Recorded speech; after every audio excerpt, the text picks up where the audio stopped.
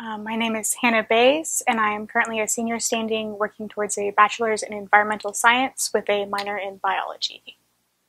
I am Sarah Hall, and I am an environmental science major, and I'm a senior.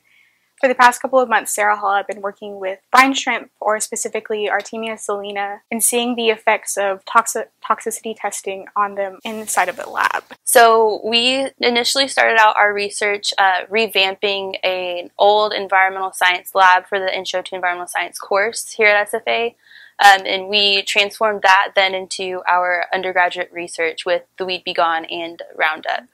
And we would do serial dilutions along with time testing. We would do acute and chronic testing. Acute would be for around 30 minutes, and then for chronic we would do 24-hour, and we would decide which one would be better for the results we were trying to achieve. And at first we would initially try to find the concentrations that would work best with the LC50, which is the concentration that would kill 50% of the population that we were rearing. And then once we found the 50% population, we would grow a new batch of brine shrimp and see inside of the certain concentration that we found, and we would see what the effects of the concentration would have on their growth or functionality as they grew in larval stage.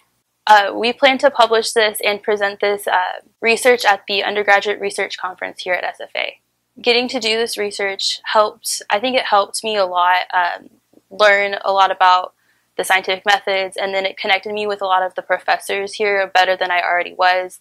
If I didn't have this opportunity, I don't think I would be where I am with the knowledge that I have.